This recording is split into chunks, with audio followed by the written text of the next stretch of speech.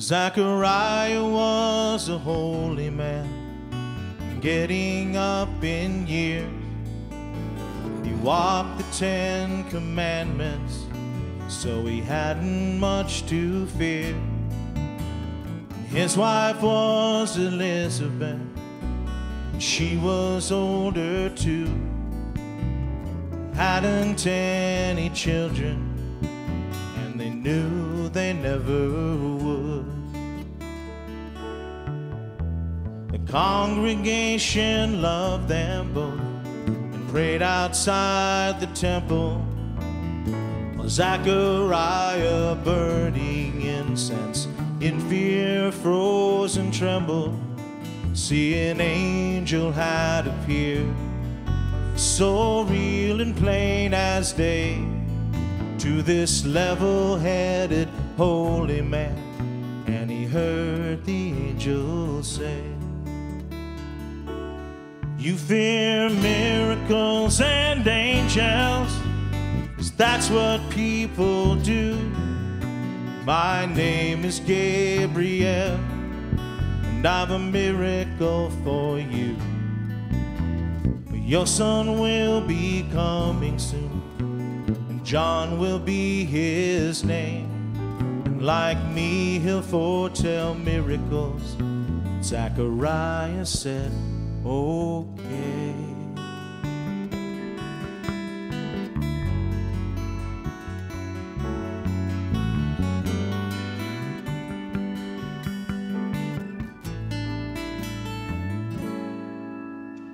Mary was a simple girl who never had a beau.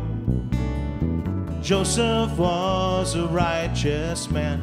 One day they were betrothed. The same angel showed up in their home, saying, "Mary, you are blessed." And scared to death she wondered if she could stand to hear the rest.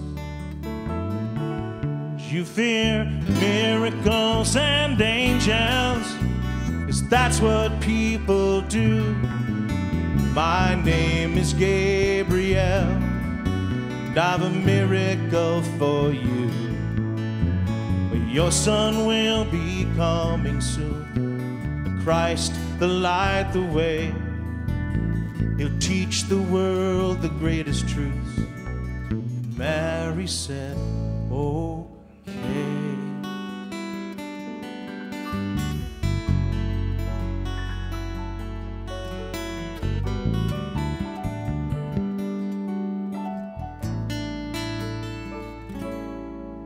Now the angel had it right, you see, and soon near Bethlehem, while shepherds watched o'er their flocks, the angel came to them. And just like those before them, the shepherds stood in fear. Then a star exploded, the night grew bright, and all that they could hear, Gloria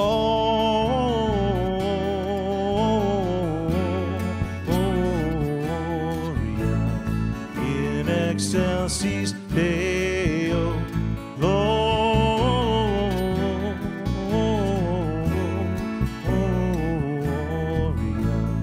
in excelsis Deo. You fear miracles and angels, 'cause that's what people do. My name is Gabriel, and I've a miracle for you. Your Savior's in your heart, the Christ, the light, the way. And your mission is to love yourself and to say, "Oh."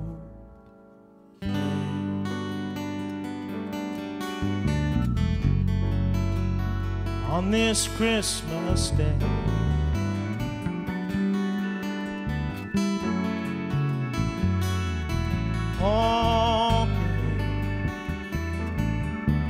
okay, on this Christmas Day.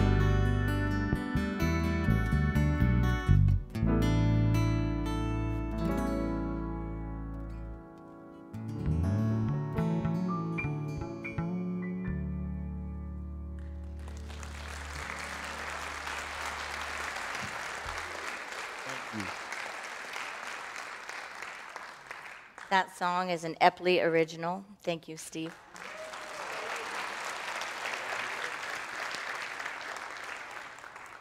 So what are we willing to say yes to?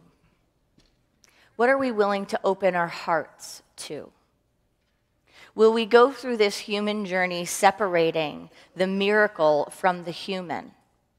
Will we go with an idea in consciousness that these battle each other? Or will we begin on the path, will we awaken to the inner journey of recognizing that miracles happen every day? That in fact we are immersed in a living field of holy consciousness. And just like this birth story, the story has not ended. It is our story here today. But if we make things so grandiose and so far away, so unattainable, we may be in the midst of it and miss it. We may be in the midst of it and miss it. We celebrate the birth of the Christ consciousness in Christmas time. But there was a birth that happened before the demonstration of the physical man, Jesus the Christ, right? There was a birth in a woman, a birth in consciousness, a birth that preceded the physical birth of Jesus, the master teacher, the radical rabbi, the way shower.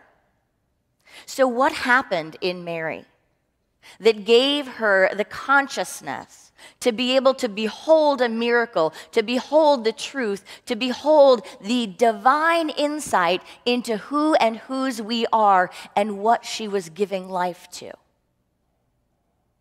She had a lot of opportunities to be stuck in chaos, to fear and tremble, to walk away, to shut down her heart, to believe that there wasn't enough in the world, to believe that her circumstances were dire. But there was something within her that radiated louder than any of the human conditions that surrounded her. And that was her guidance. That was her internal compass.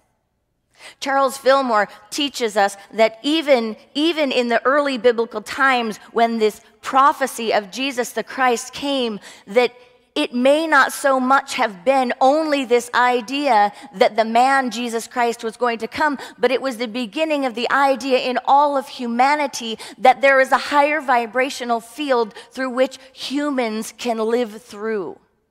That there is a higher field of vibration than our human nature.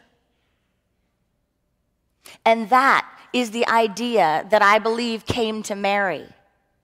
Came so clearly and so purely that she gave up the world of limited conditions. She gave up the ideas of separation and made herself completely willing and in dedication to a higher purpose. In dedication to birthing the most beautiful and magnificent love and offering that love up into the universe. And as that love was offered up into the universe, it came to be that it was not just her own.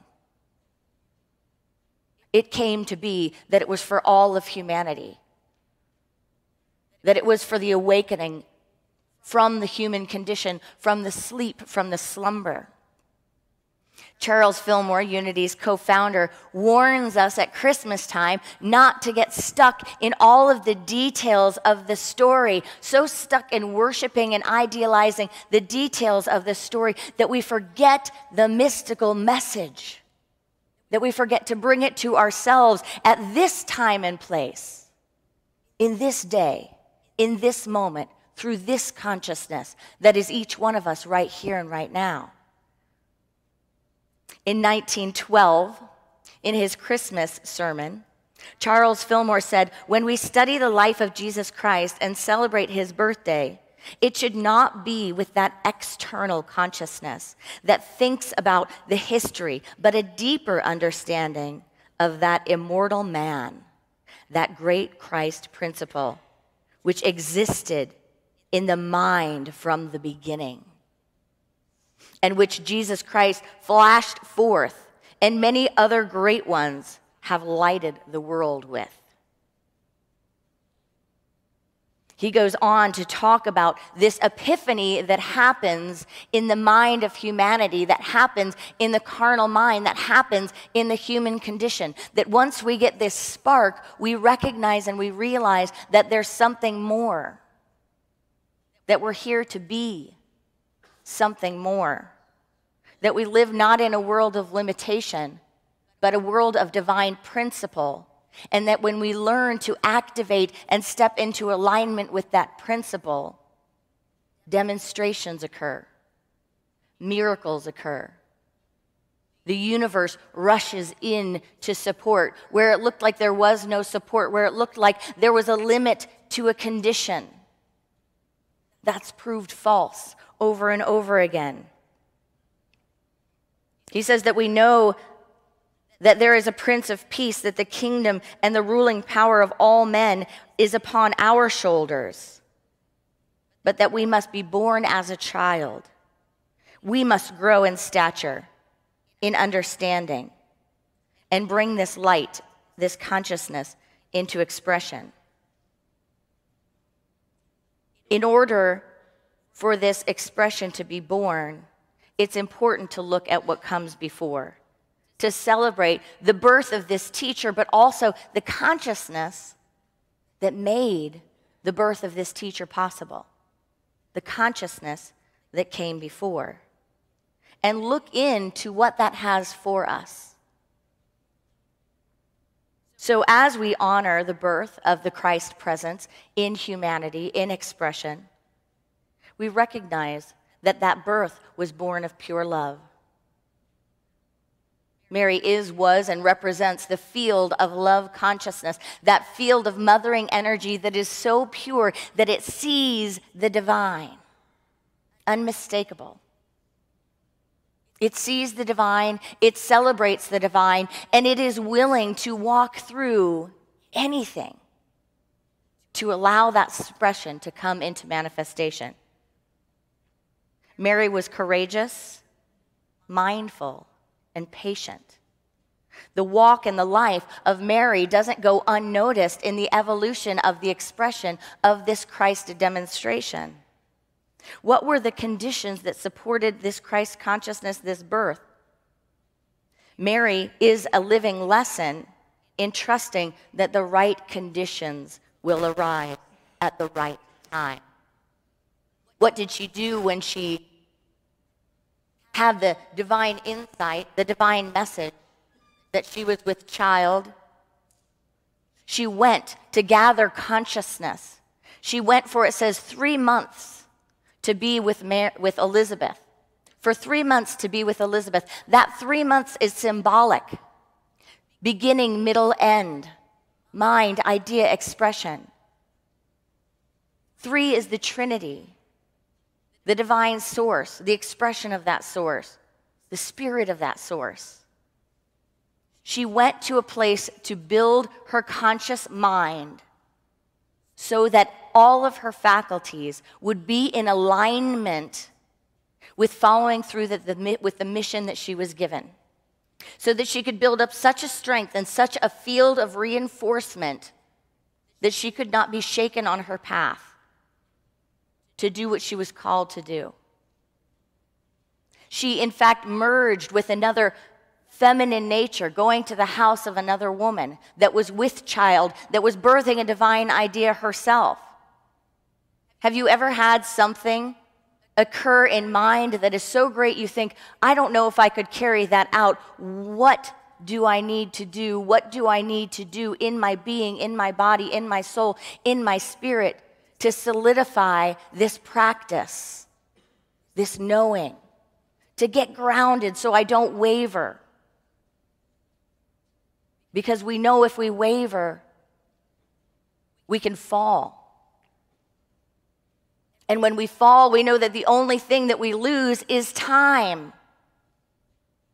The only thing that we lose is time. The divine expressions that are within us are coming forth, just like the birth is coming forth. It is a matter of time that it is coming forth. So how can we solidify ourselves in dedication to the great birth? Even with the concerns of Joseph, I mean, imagine if Mary just argued with him and convinced him for that 3 months instead of going to Elizabeth. Nah, this is it. This is the big birth. It's happening. It's divinely appointed. And wrestled with him. No, she trusted. She had the courage to follow her guidance and the patience to make space. And what happened? Joseph had his own illumination, his own insight, one that was not given to him by her, but one that belonged to him, that could not be mistaken, that could not be taken away. Even in the midst of Herod calling forth the death of the male children, she had faith, she had patience to walk that path. Even not knowing how or what this would entail, how it would take place, where they would be, where they would go. Slow and steady, she stayed courageous, mindful, patient. It says many times that Mary took things into her heart and pondered them. Took things into her heart and pondered them. But when the world responded with confusion, when the world responded with limitation, with discord, she didn't go out fighting against it. She didn't go out wrestling with the world around her, wrestling with the circumstances. What she did was she went within. In this sacred story, in her practice, there is a blueprint for all of us to uncover the path. In every instance where Mary could have fallen apart, resisted, panicked, struggled, given up, she demonstrated the courage to allow the next step along the path to be revealed to her. The mindfulness to take things to heart rather than scatter them about and look for confirmation and affirmation in the world outside of her. Patience. Even though she couldn't see it all at one moment, she had the patience to allow it to unfold, to enter into a state of allowing. That state of allowing, that mindfulness and that courage is what makes the way for the enlightened, awakened presence to descend to the fullness of our being and express out from us. She walked through changing, chaotic, and challenging and threatening conditions, following her mystical knowing. This mystical knowing is not something that's separate from each of us. It is something that is within all of us. In 1923, Charles Fillmore said that spiritual emanations of the Christ mind are going forth, and by putting ourselves in right relation to them, we are becoming part of the ever-living one. Christ is but another name for Jehovah, and Jehovah means the ever-living one. And it doesn't apply to a man or a god, but that ever-living principle, which is the masculine and feminine expressed in and through man. It exists today. It is alive today. So do we have the patience to call it forth?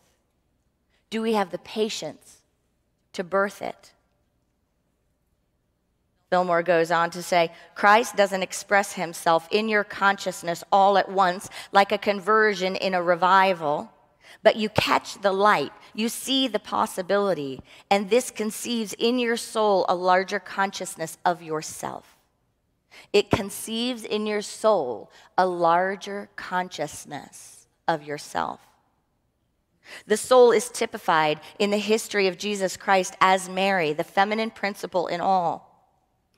And it first gets the idea of the possibility of a larger consciousness, a greater man, and in due season, this man is brought forth and expressed. This is our gift for the Christmas season.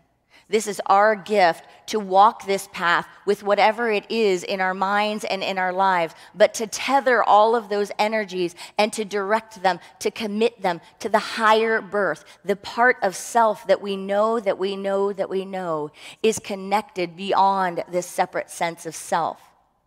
In the birth story, it's Herod that represents the ego, the only one that struggled with this, the only one that didn't drop everything and say, yes, I say yes, okay. It was the consciousness that wanted to count, wanted to register, wanted to think, wanted to struggle, wanted to tear apart, wanted to separate, wanted to claim only for oneself. See, the awakening of the birth story within us is that aspect of self that begins to dedicate itself more and more and more to that which is beyond this separate sense of sense consciousness, this separate me.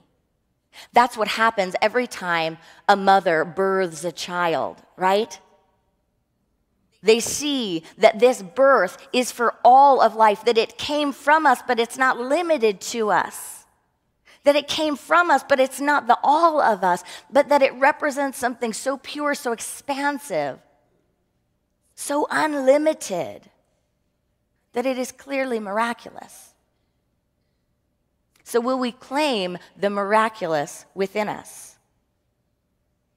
The late Archbishop Fulton J. Sheen said, patience is power. Patience is not an absence of action. Rather, it is timing. It waits on the right time to act, for the right principles and in the right way. Patience is power. When we demonstrate this patience, we allow ourselves to move from a field of limited conditions. Mary dealt with the one thing she could control. The one thing she can control, and that's how she showed up. How she showed up. She couldn't control all of the circumstances, couldn't even control what's going to go on in her body. But she controlled how she showed up. And she chose to show up with patience, with courage, with mindfulness. And that practice aligned her with a principle, allowed her to tap into a principle that was more than her human self, that was in alignment with her mystical self. And when she tapped into that mystical self, everything else came into place at the right time. She was sourced. She had everything she needed. She didn't wrestle with the conflict. She flew over the conflict. And when she controlled the one thing that was in her dominion, which is how she showed up, the principle controlled the rest and offered her a loving, supportive, friendly universe that celebrated her success, that celebrated her birth, celebrated her child, that went to that intuitive nature and followed it. That people came from afar to say, I see it. I see it, and I got it too. I got an insight that what you just gave to the world was more than you. So are we willing to walk through the birth story ourselves? Are we willing to take time and to meditate upon the conditions that will support our transformation, that will support the planetary transformation, and to take the risk of bringing into expression something that is higher than yourself? Risking everything for a higher principle, a clear vision, an idea that's been given to you, that's been shown to all of humanity. We have all the opportunities in the world to look at the human condition. We have all the opportunities in the world to look at circumstances. We have all the opportunities in the world to play with a world of limitation. Are we willing to play in the field of principle? Are we willing to challenge ourselves to show up in a way that we birth ourselves again. We were born once by our parents. Are we willing to choose to be born again through the consciousness that is available to us? Are we willing to develop the patience in life to open up and to quicken the divine timing of all things when we act on a principle? Charles Fillmore said, "The history of Jesus Christ was a symbol of change, of a new step forward. The soul of every man and every woman who realizes the truth of their being. A step forward for all of humanity into that new being." He says Christ represented a principle. Mary tapped into a principle that applies to all and to everyone. He represented a perennial principle constantly being used by man. Christ must be formed in you, or you must reap the reward of his teaching by realizing the steps that he took and follow them in your own history, in your own experience.